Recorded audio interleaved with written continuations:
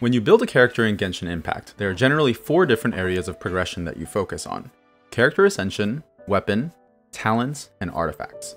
Each of these things cost resin to upgrade, whether it's in the form of ley lines, domains, or world bosses.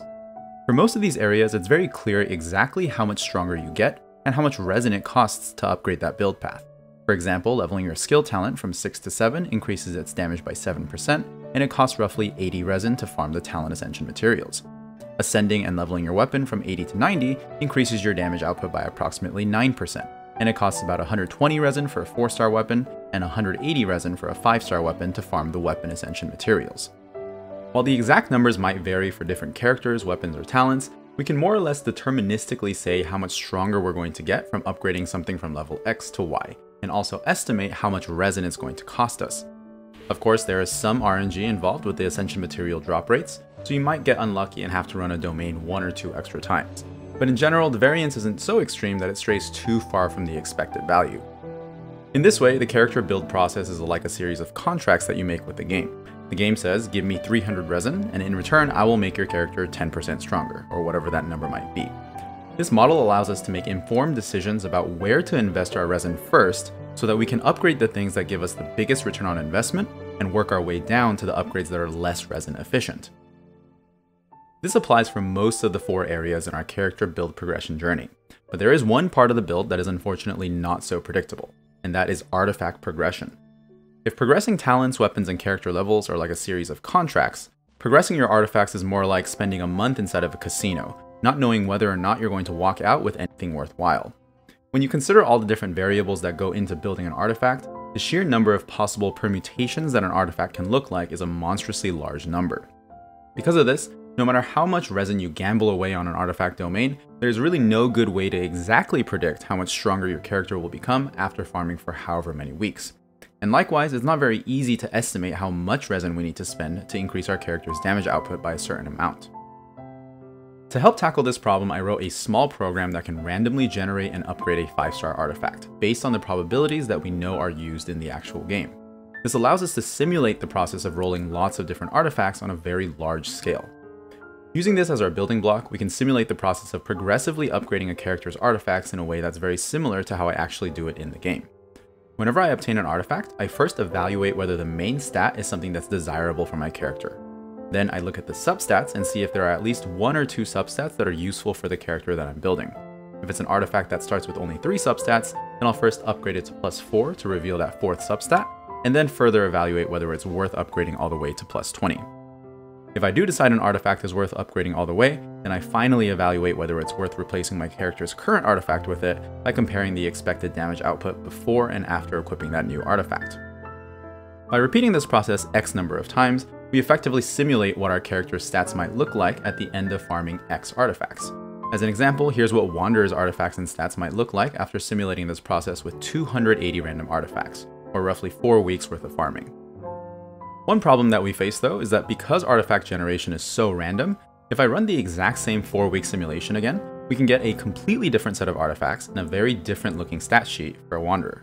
This ends up creating some very inconsistent results that are difficult to draw any meaningful conclusions from. One way we can mitigate this variance is simply to repeat the simulation a bunch of times. In this case, I chose to run it 1,000 times, and then average out the stats we get over all of those iterations. Now that we've set up the tools and methodology, we can try working out some of the problems that we posed earlier in the video. First, I tried simulating Wanderer stats after 1 week's worth of artifact farming, then 2 weeks of farming, then 3 weeks, and so on and so forth up to 20 weeks.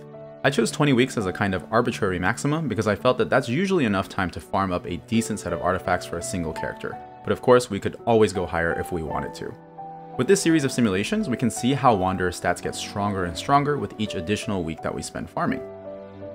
The number I'm most interested in tracking is this expected base damage stat. This is just a product of the total attack, crit multiplier, damage percent multiplier, and reaction multiplier. This is basically an aggregated stat that can tell us how strong our character is by combining our offensive stats into a single number. And we can use this number to track how strong our overall build is at any given time. Now what we can do with this data is consider week 20 to be our target stat goal, and then track how close we are to that goal on any given week. Now that we have this data set, we can make some pretty interesting observations. The first thing that immediately stood out to me is that we achieve over 60% of our 20-week goal after just 1 week of farming. That quickly goes up to over 70% after week 2 and almost 80% after week 3.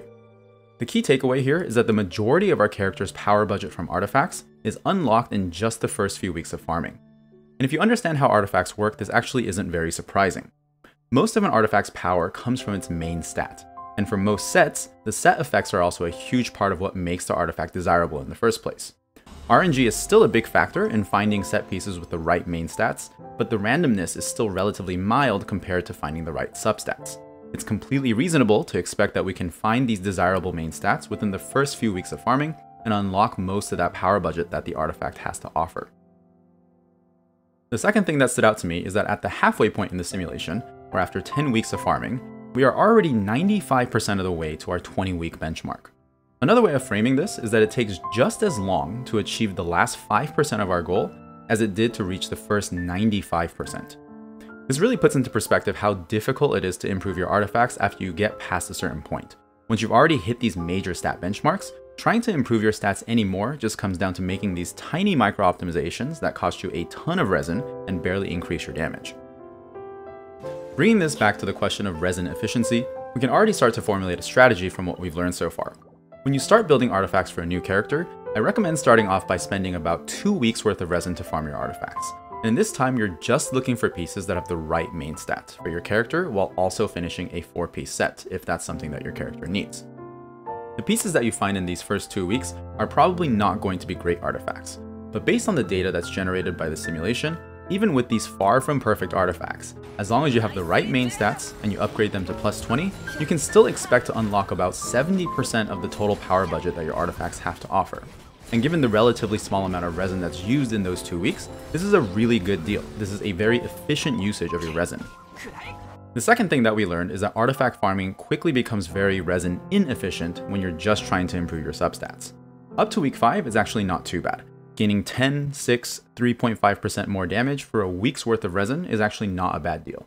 But once you start going into week 6 and beyond, you're looking at only 1 to 2% damage increases for each additional week that you spend farming.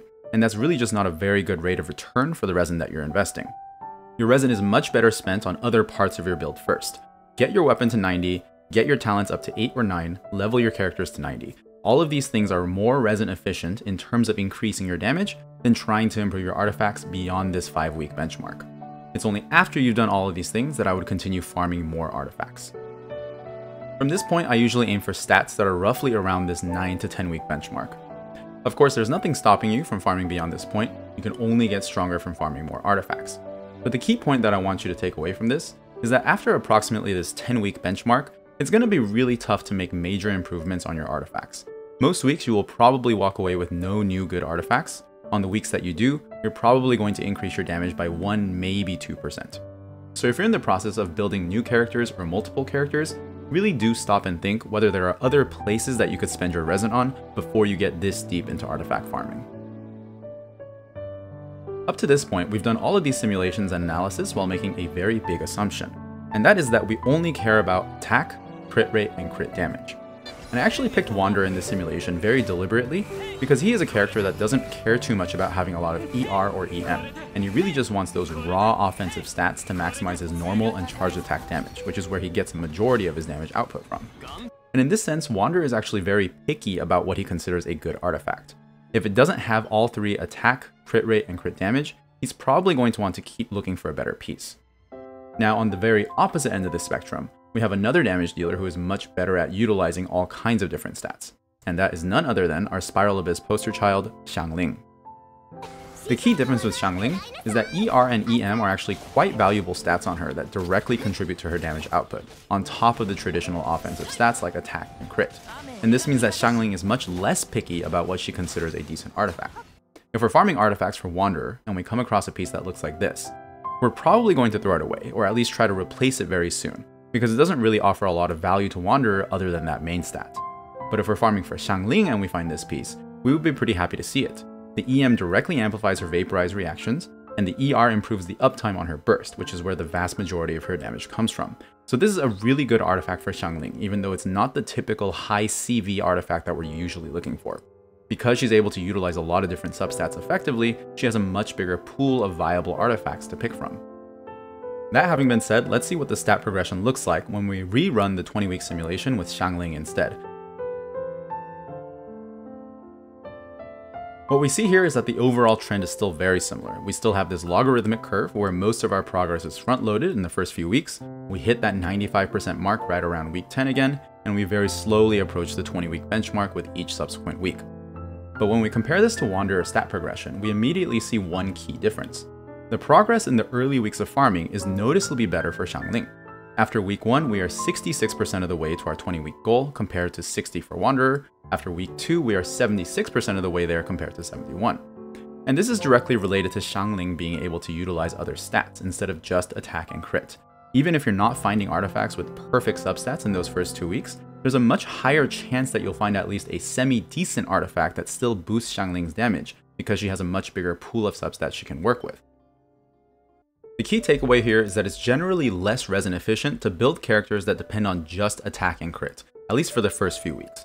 If you're building a character like Wanderer, you should expect that his damage will ramp up a little slower in the early stages of artifact farming, because you'll be looking for very specific pieces with a smaller pool of acceptable substats, which will naturally take longer to find.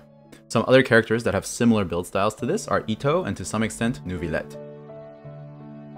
On the other hand, characters whose damage scales off of several different substats ramp up slightly faster. This means that you can get them off the ground and at least somewhat working in just the first couple weeks of artifact farming. Aside from Xiangling, characters like Alhaitham and Sino are on this end of the spectrum. These are characters that utilize a lot of different stats to compound their damage, and it makes it a lot easier to find not perfect artifacts, but at least workable artifacts. Most damage dealers fall somewhere in between these two extremes. Most characters have a desirable substat pool consisting of one primary scaling stat like attack or HP, and then crit rate and crit damage, and finally EM or ER, or sometimes both. Aside from the difference in desired substats, one other major difference between farming for Xiangling and Wanderer is that Xiangling uses the Emblem of Severed Fate set, which is a set that's available from the artifact Strongbox. This means that even if we find an artifact that's not desirable, we can recycle it to give us another chance at finding something better. One thing that newer players might not know about the artifact Strongbox is that it actually has a significantly higher chance of generating a 4-line artifact compared to artifact domains. Roughly 1 in 5 artifacts you get from domain runs will start with 4 substats. This rate is increased to about 1 in 3 for artifacts you get from the Strongbox. So not only does using the Strongbox give you a second or third chance at rolling a desirable artifact, but it also statistically produces better artifacts. When you compound these two benefits together, we end up cutting our farming time by a pretty significant amount. Let's see what our build progression for Xiangling looks like when I enable the usage of the Strongbox. This means that after we're done farming and upgrading our artifacts, we recycle all the artifacts that we didn't upgrade and look for new artifacts to upgrade out of those that come out of the Strongbox. Then we keep repeating this process until there are no more artifacts left to recycle. And this is what we get. At the end of the 20 weeks, we're about 2.4% stronger than if we hadn't used the Strongbox. And this alone doesn't sound very impressive. But rather than looking at how much stronger we got, I'm a lot more interested from a resin efficiency perspective in finding out how much faster we hit the same stat benchmarks compared to when we weren't using the Strongbox. In the original simulation we ran with Xiangling, we achieved about 90% of our 20-week goal in about 6 weeks. If we compare that against the run where we did use the Strongbox, we're now able to achieve that somewhere in between 4 and 5 weeks instead. Let's just call that 4.5 weeks. If we're aiming for that 10-week benchmark like I mentioned earlier, or about 95% of the power of our 20-week goal, the Strongbox allows us to hit this benchmark somewhere between week 7 and 8 instead. Again, let's just call that 7.5 weeks. In total, we save about 2.5 weeks worth of resin on farming artifacts. This is 2.5 weeks worth of resin we can use to start building a new character sooner, or work on other parts of our build, maybe even clear the Spiral Abyss that much sooner. The point is, being able to obtain extra artifacts with the Strongbox cuts down our farming time by a really big amount. If we look at week 14 of our Strongbox assisted run, we've already hit the 20-week benchmark from the original simulation where we weren't using the Strongbox. On average, we're hitting the same stat benchmarks approximately 1.4 times faster as a result of using the Strongbox. Another way to think about this is that the Strongbox multiplies our resin efficiency by about 1.4x, which is a huge factor. Because of this, using the Strongbox is the single most impactful thing you can do to improve your resin efficiency when farming artifacts. Please do not feed your +0 5-star artifacts for artifact experience. Hold on to them, run them through the artifact Strongbox for other sets that you need, and you will save yourself weeks or months worth of resin over time. I know some newer players might be hesitant to use the Strongbox because it feels like you're losing a lot of artifact experience by not feeding those 5 stars instead, but please trust me when I say this, the resin that you save from using the Strongbox is going to be infinitely more valuable than the experience that those 5 stars would be worth. Let's just consider the scarcity of the two resources. You can come across artifact experience in a lot of different ways as you play through this game. You can get it from your teapot, you can get it through exploration, from the 4-star and 3-star artifacts that you get from the domain runs. Over time, you will very naturally accumulate an abundance of artifact experience. Resin, on the other hand, not so much. Extra resin is very difficult to come by, and that is intended by the game's design. Resin is one of the 2 premium resources in this game that ultimately gate your progress, the other one of course being Fates, or more generally Primo Gems. At a very basic level, Fates allow you to expand your character roster, and Resin allows you to strengthen your character roster. So given that Resin is one of these 2 premium progression gating resources, as I like to call it, it's really important to use every tool that you can to make the most of your resin. And the artifact Strongbox is exactly one of these tools that can really add a lot of additional value to the resin that you spend. One last thing I wanted to look at is what this build progression looks like for a character that cares about only one stat. A prime example that many players already know about is Kuki Shinobu, when she's built as a Hyperbloom carry who only cares about maximizing her EM. And this is what her stat progression looks like.